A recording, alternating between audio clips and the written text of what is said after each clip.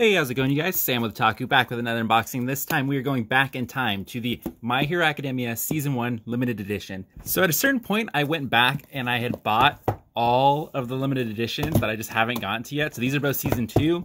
We've already done Season 3 Part 1, and then I don't think Season 3 Part 2 is getting a second limited edition. So we're going to go ahead and start with the first one, obviously, and we'll work in kind of from the first one up. This one is very hard to get. I'm going to go ahead and start opening this.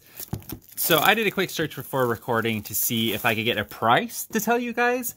And this thing is just unavailable on any sort of like your official retailers like Funimation themselves, Right Stuff. Amazon has it through third-party people, but they're asking like $150 for this thing. So the best I could find was anywhere between about $80 to $60 is what it hovered at when it was, you know, good in stock. I remember buying this because they were running out of stock. So, you know, it's always a good idea to buy if you want a limited edition, because sometimes they go away and you cannot get them. So here's what we have inside. We have all the discs here. Kind of feels like a loose disc in that one. That's, I hate to see it. Fight With, very comic style. There is the back of one of them. We'll, of course, open these up as well. There's the back of the other one. Very cool. I love it. So we're going to set those aside for now. We're going to go through the extras. So as always, all the limited editions, they come with this little sheet. I don't believe I showed it. So here's all the technical info. 325 minutes only. Not bad. Our story. Spoilers. Here's the extra. Meet the characters. Anime Expo 2016 panel.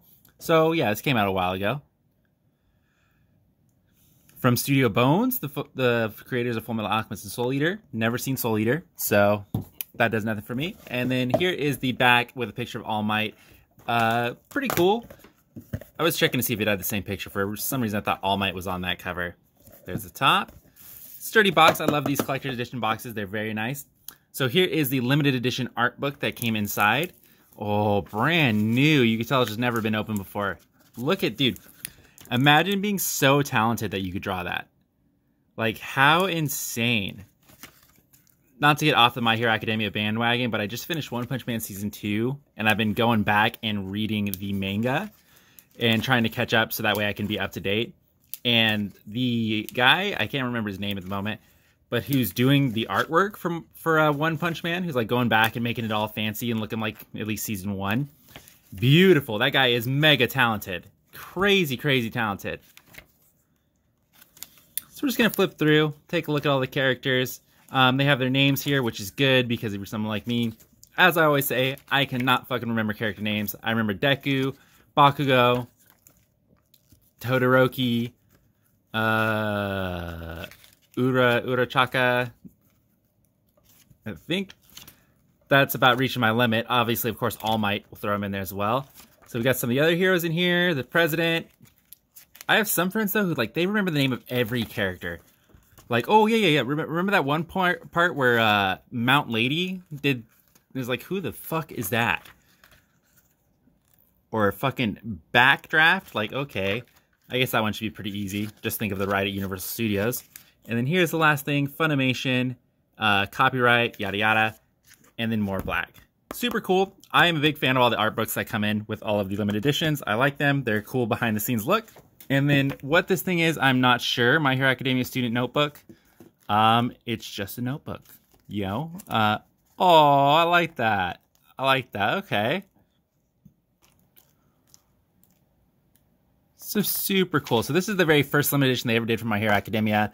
Not too much, you know, wow and pizzazz. So, I mean, look at the comparison. So this is Season 2 Part 1, which we'll do in the next video. I'll link to it at the end if it's already up. And they have the Blu-ray / DVD, I think, in one instead of 2 containers. And then this is probably the art book, and then this is all the extras. So this will be like your extra goodies and things like that. Same thing with the other season. It's right there. They have the same setup. Same thing with Season 3 Part 1. So this was probably their first go, and then they're like, fuck, people love My Hero Academia. So then they just rolled out the red carpet for the rest of it. So one last thing we're going to do is we are going to open up the case. Oh, it is. Okay. There you go. I just had it upside down. Oh, okay. There's a keychain inside. Cool. Dude, look at his face. He's looking creepy. Okay. Cool. My Hero Academia, now read the manga, already do that. That's just an advertisement, it's pretty standard. And then inside we have the 2 discs, I'll turn them straight up here. Pretty cool artwork on it, I like it a lot. So these are the DVDs in case you could not read yourself. 8 through 13, 1 through 7. I'm gonna put everything back inside. I thought there was maybe a broken piece in that other one, but it was just the keychain. So this is gonna be the Blu-ray. We've already shown the front and the back. Weird that they have, oh, I know exactly what I was going to say. It's weird that they have more discs for the Blu-ray than they do for the DVD. But usually with the, and it says right here, with the limited editions, if you're buying this solely for the DVD, I understand that you're probably future-proofing and make sure you want to have it on Blu-ray.